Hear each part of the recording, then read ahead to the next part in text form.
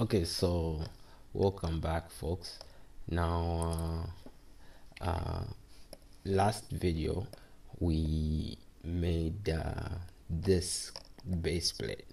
Now, we want to copy that base plate and its properties. So basically, we're creating a template. So you go up here, and on custom connections, you go create connection template, and we've only got one beam, so one beam with end, and we select our beam. So that's that. So here you always read down here, select beam, yes, and select the objects. So in this case it's the connection we're after, so we can click that gray box that represents the connection and right click, and if you click driver here, this beam actually turns red, but it's already red right now, so we'll see that in a different connection we create.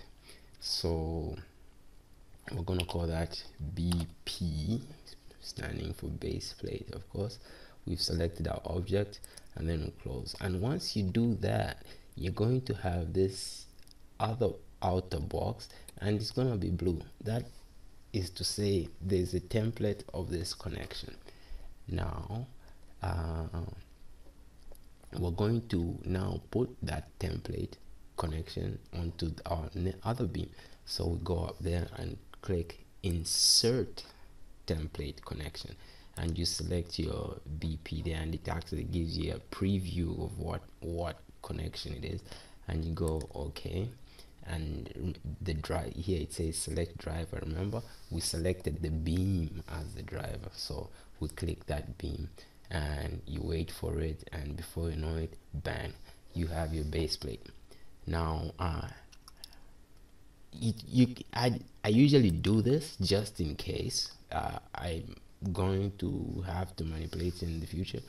So I don't know, after this is optional really. So I click allow object modification in case I want to change some, and then we're going to create the same for the other beams there. Allow insert connection template. Hello. Okay, now we have our base plates, and now let's go back and look at what the library did for us here. So now we're going to advanced joint properties of the connection library, and we saved ours as our base plate. But let's say, for example, we want that one. You see, that's a pre-saved configuration of a plate, and it's different. So as you can see, that's different from that. But we want those properties in here, so we're going to double click advanced joint properties. We'll go to our library and we'll revert back to our base plate, and we click OK.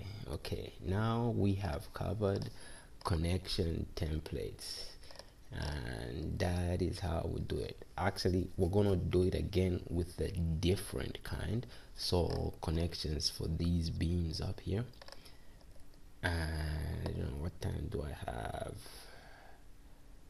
for this video. Actually, I'll cut no, I'll do it in this video. Okay, so we're gonna go to up there, and we're going to go to column to beam connections. No, actually we'll continue this in another video. So we'll be talking about making connections for those. Okay.